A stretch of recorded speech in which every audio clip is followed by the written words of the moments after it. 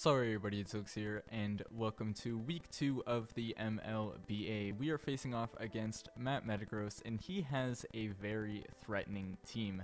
Now, again, I did not have enough time to do a team builder due to the fact that it's been the holidays and, I've had company over, so I haven't been able to get much recording done. This battle did get delayed a little bit, but luckily the league has allowed most of us to take a little bit of extra time for our battles since it is around the holiday, so that was great. So we did have the battle a little bit ago, so I am going to go over what I brought and my thoughts before the battle.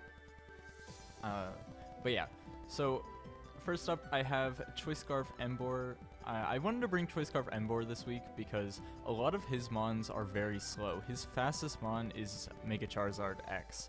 So Choice Scarf Embor outspeeds that, so as long as he doesn't have rival Choice Scarfers, I'll be able to outspeed and do quite a lot of damage. Next up, I have Assault Vest, fully special defense invested Empoleon. Now this, I debated on this set a lot. So originally I was running max defense with leftovers, and I was bringing Stealth Rock and Roar to deal with the Charizard. But after later review, if Charizard is able to get up a Dragon Dance, there's not really much I can do defensively with my Empoleon, so instead I decided to run my Gastrodon defensively, which was originally run with special defense investment and the Assault Vest. So I switched the two sets up, and now my Empoleon, I'm running, I believe, Scald, Earthquake, Aqua Jet, and what was my last move? I believe it was, I can't think of it. Was it HP Bug? Signal Beam. No. Knockoff. It was Knockoff. That's what it was. I was debating on a lot of moves, so I put Knockoff on there. Then for my Gastrodon, I'm running Scald, Earthquake, Recover, and Clear Smog in case the Tapu Fini sets up Calm Minds or if the Charizard sets up at all. Next up, I have my Gardevoir. I am running Wish on my Gardevoir, and then 3 attacks, Moonblast, Psychic, and Shadow Ball. I do have the leftover item just for general recovery, so maybe I can get some wishes off on my Empoleon since it does not have any way of recovering. Then I have a second Choice Scarf mon this week, Choice Scarf Crocodile. I'm running Earthquake, Knockoff, Pursuit, and one of those moves. I think I have Superpower for if Porygon 2 was brought. Porygon 2 did not get brought, and I didn't think it was going to be brought because I have the Mega Lopunny and the Embor, which really threatened the P2, so I didn't expect to see P2. The other ones he had was Hariyama and Archon, both of which didn't get brought, and both of which I did not expect to be brought in the first place. And then for my final mon, I have Zygarde 10% with a Darkinium Z item, specifically for Cofagrigus, so I'm glad that Cofagrigus did get brought because it would be quite the wasted item slot if the Cofagrigus was not there. And I am running Dragon Dance with no Dragon move, but I do have 1000 Arrows and Extreme Speed alongside Crunch, obviously, to use that Darkinium Z. So that's my team. I was really nervous this week because I don't have many switch-ins to Charizard. I did kind of sort that out with Gastrodon, and I don't really have many switch-ins to the combination of Hoopa and Magearna, so if they are run, this could be a potential Trick Room team, and then obviously Nidoking to break the walls. So yeah, I'll quit rambling and I will play the battle. So I decided to lead with my Crocodile just because, I just thought, I think it's going to be my best lead. If I see a lead Nidoking, I can, deal with that right away. And one thing I forgot to mention before the battle, he has 0 ground resists. 0. His only immunities are Charizard and Archon. Charizard, because it's Mega X, it has to Mega Evolve right away, and I can hit it with an Earthquake. So I'm free to click Earthquake always, which is why I believe I have a ground move on every single mon except for Gardevoir. Gardevoir is the only thing that doesn't have a ground move, and it has coverage for everything else anyways, except for the Magearna. So leading off with Crocodile, in my opinion, was my best bet because he has 0 ground resist. So he did lead Magearna, and I didn't want to risk like a Shuka Berry or anything weird, so I switched into my Empoleon, and he switches into his Tapu Fini. Now this gives me very valuable information saying that he does not want to keep in his Magearna against Crocodile. So I now know that Crocodile is going to be huge this game.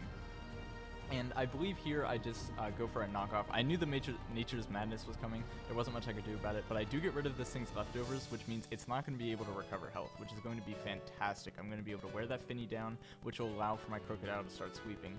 I do go into my Gastrodon and try to Earthquake the Magearna, but he does go back into the Finny. And again, I'm just getting this chip damage off on the Finny, which is fantastic. He can Nature's Madness my Gastrodon all he wants. As I show here, I have the Recover. And now I go into my Emboar on the Cofagrigus, and because I saw that the Finny was a very heavily defensive set, I thought maybe he would go Finny here, predicting the Flare Blitz, not wanting to take damage on the Cofagrigus. And the reason why I made that play was because I was thinking, okay, maybe this Cofagrigus is specially defensive to, you know, potentially handle something like a Gardevoir or an offensive Zapdos. So I thought, okay, maybe he doesn't want to keep this thing on the Emboar. And at the same time, I was thinking, well, he most likely is the Mummy because of the Megalopony. If I hit it once, it would get rid of the ability to hit Ghost types. But I thought, okay, well, maybe he could be like something weird. So I did predict the Finny. I was wrong in my prediction, and I do lose the Reckless ability, and I get hit with a Shadow Ball, meaning that I am definitely going to have to switch out here because I am choice locked in. I go into my Empoleon and take basically 0 damage from that Shadow Ball. This Empoleon is going to tank so many hits. And originally, I do knock off the Magearna, and it reveals that it's Assault Vest, so I don't have to worry about Choco Berry. I even take 23% from a Volt Switch, so that was pretty cool. But originally, I did run this Empoleon with Defiant, but I decided later on, maybe I want to run Torrent because I have the Aqua Jet. And that will come into play in a bit here. So I do get off the Earthquake damage on this type of Finny, doing barely anything, and then I decide to go for Scald because it would do more. I am barely able to survive on 2% HP and really wearing down this Finny, which is just fantastic. I go into my Gardevoir while the Misty Terrain is still up, so that way I don't get poisoned. I take the Surf relatively nicely, and I do believe I go for a Wish here, just to see if he's going to switch out. He Nature's Madness my health down. Maybe he was assuming I would like double again.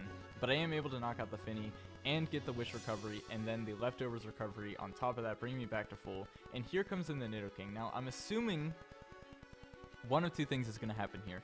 He's either going to go for a poison attack to knock out my Gardevoir right away, which in my mind, I thought he was going to do because I watched his battle from the previous week, and he typically, with this Nidoking, attacked what was in front of him almost always. So I thought, okay, you know, this is the first time the Nidoking is being brought in. I don't know if it's Specs, I don't know if it's banned, I don't know if it's a Life Orb, maybe it could be something crazy like Choice Scarf or something, so I don't know what the Nidoking is going to be.